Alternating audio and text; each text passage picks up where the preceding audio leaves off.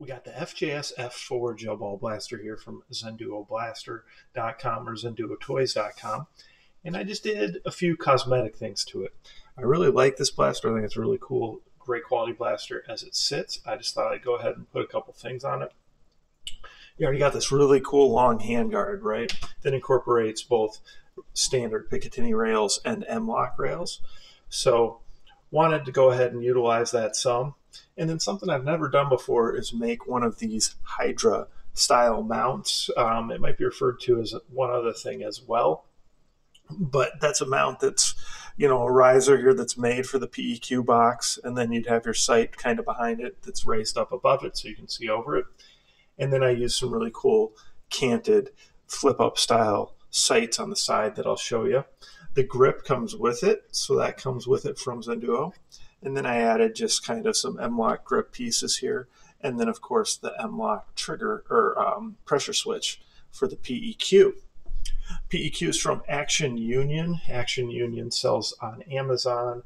They sell a bunch of airsoft accessories that work great for gel blasters, and they're not crazy expensive. PEQ boxes still, though, are going to range $50 to $100 even for airsoft versions. The cool canted sights here are from a company called Bear Arms, and like the animal bear, and then arms with a Z. I believe it's actually a Minnesota company, which is where I live. And then we've got a nice optic on there too. I believe that's from CV Life on Amazon. So you got the cool flip-up metal canted sights. We got this nice riser with the PEQ on it. So just kind of a really cool design. I thought to incorporate this, since we had this nice long blaster, we do that. And then of course it's a threaded tip, so that's going to let you put all kinds of different things on it. So overall, just some cool cosmetic upgrades. Let me try this different riser, which I've never used before.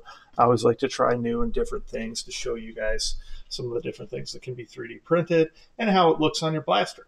So check out this FJS F4 from ZHENDUO Blaster.